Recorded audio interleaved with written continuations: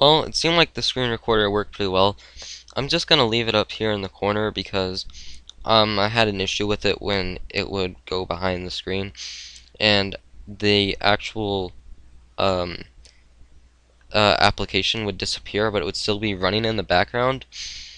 And I had to go to Task Manager and end it so that I could actually continue using it. So I'm just gonna leave it up here in the corner. And you notice, actually, since it wasn't on the window, it just went behind. It's on my desktop now. But yeah, like I said, I'm going to go back here and I'm going to talk about how I'm going to draw something to the screen. So, to start off, the first thing I have to introduce you to is a thing. Oh, I'll do this the long way. So, I'm going to do one more thing down here. I'm going to do frame set ignore repaint true. And don't worry about it too much, but that's just a good habit. And another thing I'm going to do is I'm going to create public boolean running. Now, what I'm going to do is I'm going to go here, and inside of our run method is we're going to create a while loop, and then while running. And actually, when we run the game, we want to set running to true. So, while the game is running, this is where we're going to update everything. So, you know how like you have your FPS and everything. That's going to be in here. We're not going to actually worry about FPS too much because this is a text-based game. And let me just close this because it's from the beginner stuff. But inside of here, we're still going to have our drawing to the screen stuff. So, the first thing I'm going to do is, since our display extends the canvas has a lot of built-in methods that are really useful. And one of these that we're going to use is we're going to create a buffer strategy. And if my understanding of this is correct, it's basically how many times the screen buffers, or how many times, like it's going to back it up to memory a couple times and then buffer it. And then it's going to render it on the screen, so it's backed up in the memory and then rendered on the screen. At least I think that's right. But you don't need to fully understand that to grasp the concept of this. Basically, we're just going to create a buffer strategy, just like that. And we're going to name it BS just because BS stands for buffer strategy, not the other thing. Equals get buffer strategy. No, okay, get buffer strategy. And that basically gives you the buffer strategy that our canvas has. And we need to import this. So you can just mouse over it and import it. And because this is the first, now obviously it might not have one, because you might not think it, but your canvas doesn't necessarily have to have a buffer strategy. Actually, you have to create one for it in the first place. So what you do is you're going to do if BS equals null, which means if this object is nothing, if this returned nothing, then we're going to create a buffer strategy. And what that is, it's create buffer strategy, and then inside of here is int number of buffers, how many times it buffers. So let's just use 2 for now. And then what we want to do is we're just going to use continue. And I think I explained this before. I spelled it wrong. Continue. But if I didn't, it's going to skip the rest of the loop. It's just going to go back to the beginning of the loop. That's what continue does. So Now what we're going to do is we want the actual graphics, because the way you draw stuff to the screen is you get the graphics and draw it from there. So we want the graphics that this buffer strategy has, and that's pretty simple. We use graphics g equals bs dot get draw graphics. No, not get class. Get draw graphics. And close that, and we have to import our graphics too. So you can see our import list is slowly getting larger. That's another thing about Eclipse. If you haven't noticed yet, you can collapse methods on themselves so you only see the name. I don't use it that often, but when you're trying to look around your code and you want to keep it clean if it's really long, then you can just do that. So now that I have our drawing graphics, we're going to use them for something. So I'm going to create a render method, public void render, and it's going to require that you give it graphics. And then since we're working in 2D space, it's just a 2D screen with text on it, or what's going to end up. We're going to set graphics 2D G1 equal to graphics 2D G. And this parentheses thing is something that I will explain later. I just realized that I would be using it, so I might explain it in the next video, but I will explain it eventually and how it works. But yeah, so now what we're going to do with our graphics that we got up here is, if you haven't guessed by now, we're going to call our render method, and we're going to pass in the graphics. So render with these graphics. So now, first thing we're going to want to do is we're going to want to set a color. And this color is going to fill up our whole background. So you do G1, which is our graphics 2D object, dot set color, and I hit the wrong key. Dot set color, and then inside here you put your color.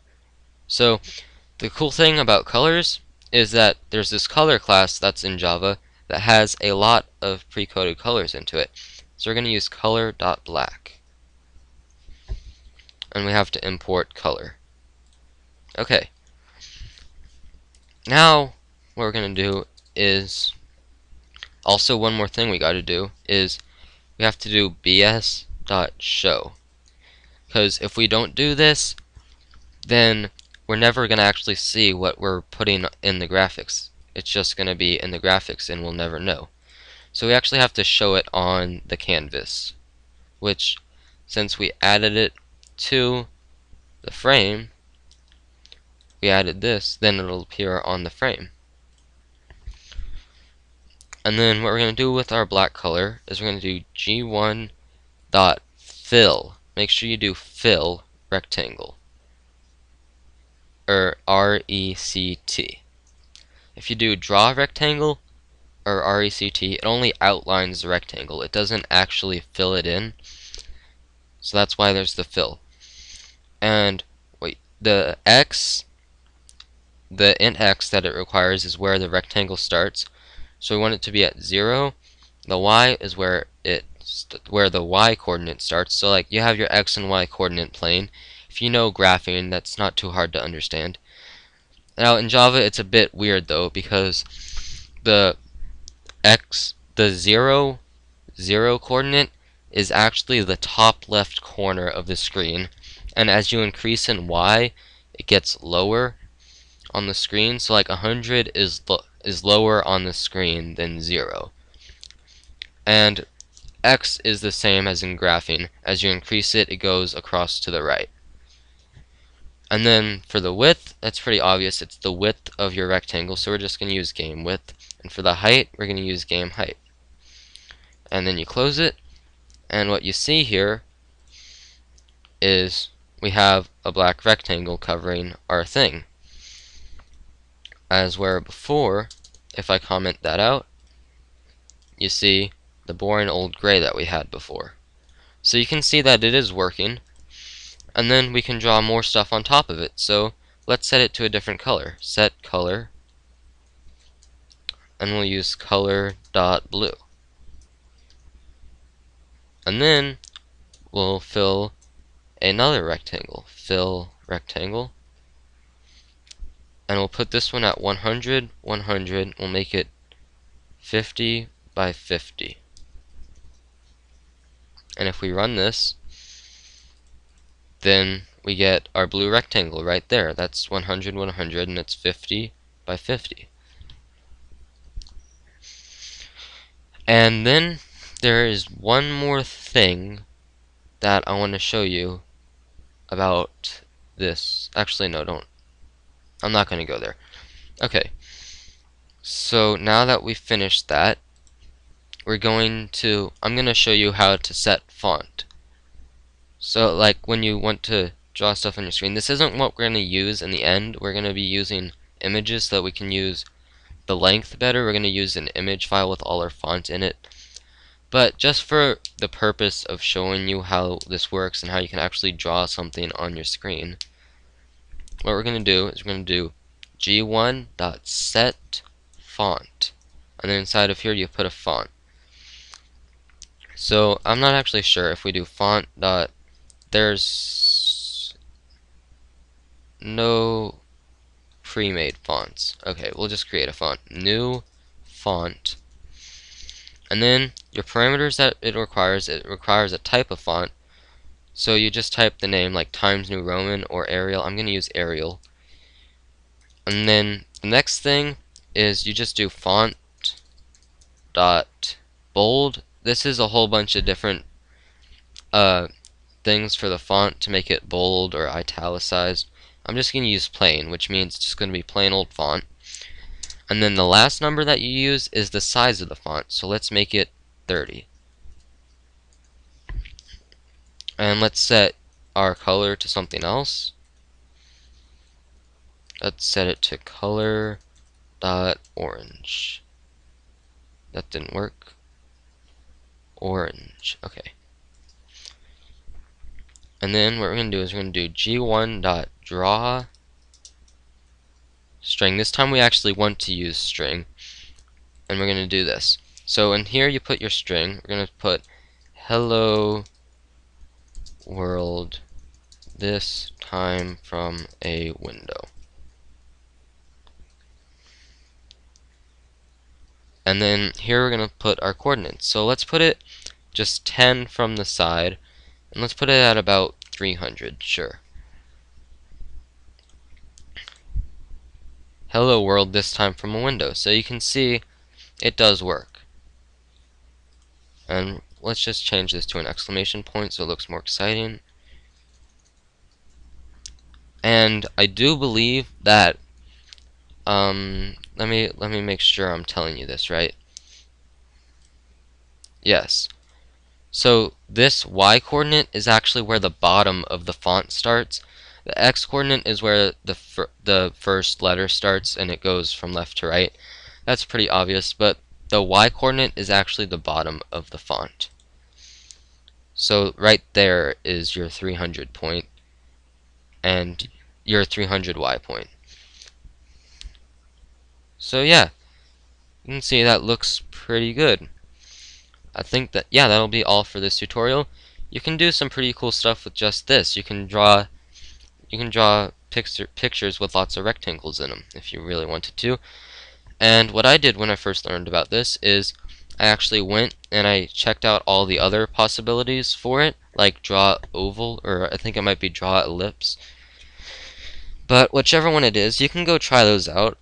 They're more or less the same structure. There may be a few more parameters, but they should be they should be pretty easy to understand. But yeah, if you like this video, like it. If you want to see more, subscribe to my channel. If you have suggestions for what you want me to cover next in my beginner tutorial, leave a comment on that. And if you didn't understand any part of this, also leave a comment on that, and I'll go over it as soon as I can. Thanks for watching.